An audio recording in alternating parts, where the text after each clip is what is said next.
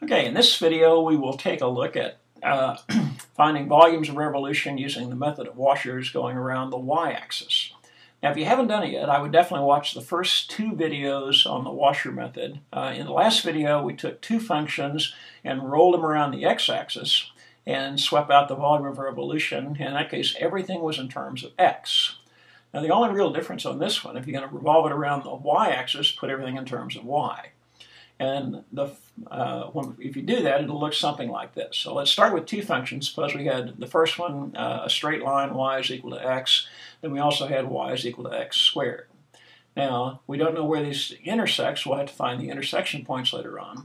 But if we were to revolve this around the y-axis, it would sweep out a volume that would look something like this.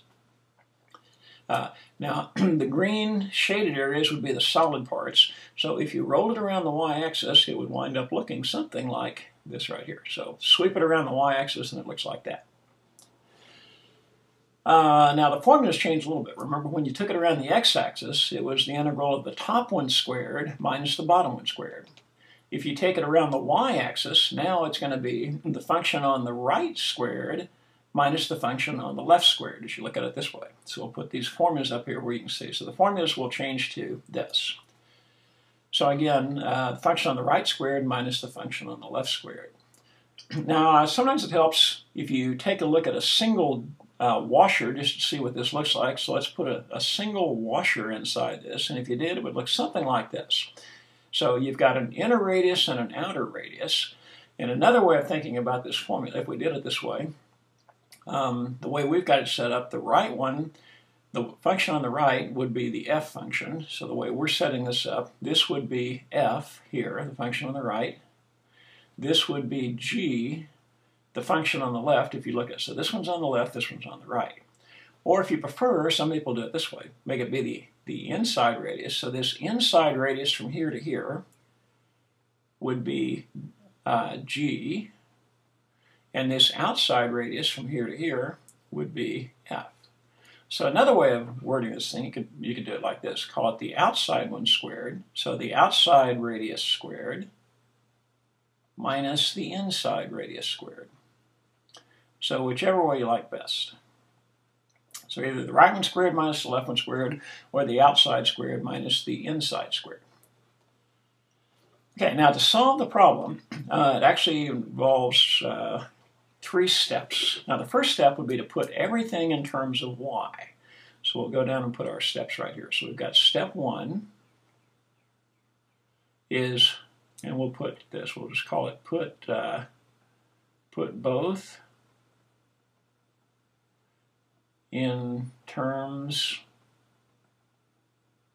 of y. Okay, let's start with the f function.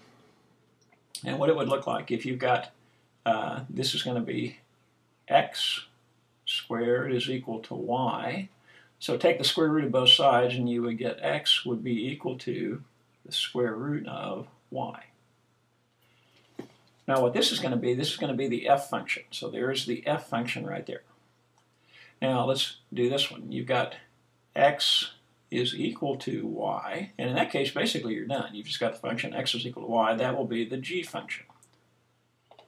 So the first step is get them both in terms of y. So your f function would be the square root of y, and the g function would just be y by itself.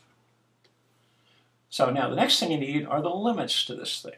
Now you're going to integrate, we'll put the dots up here. You need to know where the two functions intersect. So they intersect here, and they also intersect up here. So what you're going to do is integrate it in terms of y, so it'll look like this from here to here, and you need to know what those two y values are. Now the thickness of this washer would be dy, so dy will be this little thickness right in here. So step two is to find the y limits. So we'll go to step two here. So step two, find the y limits on the integral. So find the y limits. Now to do that, just take the two functions, take f and set it equal to g. So if you do that, you would have the square root of y and square root of y is equal to y. I think just to be consistent here, we'll do black on these. So go ahead and square both sides and you get this. Y would be equal to y squared. So if you squared both sides, you'd have that. Now I'll take this y and move it over here, which would give me 0 is equal to y squared minus y. Factor out a y, so I'll have y times y minus 1. And then set each factor equal to 0 and solve for x. So set this one equal to 0 and set this one equal to 0 and solve for x. When you set the first one equal to 0, you get y is equal to 0. So there's one of the limits. And you've got y minus 1 is equal to 0, or y is equal to 1, and there is your other limit. Now where that is on your picture, let's go back up and take a look at it here. It would look like this. So this is going to be y equals 0 right here, and you're going to integrate it all the way up to y is equal to 1 right there. So there are the limits on your integral. And now it's just a matter of evaluating the integral. So we'll go on to step 3. So for step 3, we'll just plug the functions into this formula and run through the integral. So we'll put it right here. So step number 3 is just to evaluate the integral. So evaluate.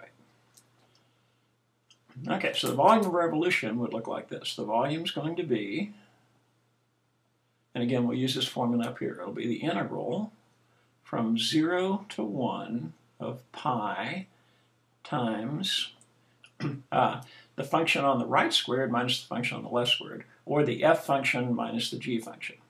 Well, the f function is the square root of y squared, minus the g function is just y squared. The whole thing in terms of y. Well, again, now at this point, just like any other integral, pi is a constant, so you can bring that to the outside. So you'll have pi times the integral from 0 to 1. Now in this one, when you square, the square and the square root cancel out and just leave you with a y. Then you've got minus, this will just become y squared dy. So find the antiderivative of that, and you would have y squared divided by 2 minus y cubed divided by 3, both evaluated between 1 and 0. So what this is going to give you is, go ahead and plug in the 1. So this would be 1 squared divided by 2 minus 1 cubed divided by 3. And then for the second one, it would just be 0. So we'll have this one. Now when you plug in the 0, both those will just go to 0. So this one's just going to be 0. All right, so that's going to get you to pi times 1/2 minus 1/3. So put both those over a common denominator, put them both over 6. So multiply this one by 3 over 3, and you would have 3, 6, minus, and multiply this one by 2 over 2, minus 2, 6, which would give you 1/6 of pi, or pi divided by 6. And what this would be the volume if you roll that thing around the y-axis. So again, let's go back up and take a quick look at the steps. So again, starting with the initial two functions, first of all, put both of them in terms of y. So you've got an f of y, this will be the one on the right, or the outside one, and g of y, so both functions in terms of y. Now you need to know the limits of integration, so the points that they intersect, set both the y functions equal to each other, and solve for y, and that will give you the limits of integration. In this case, it turned out to be from 0 to 1. And then finally, just evaluate the integral, and when you evaluate the integral, you'll have the volume that will be enclosed by rolling this thing around the y-axis. So that's an example of a problem using method of washers going around the y-axis.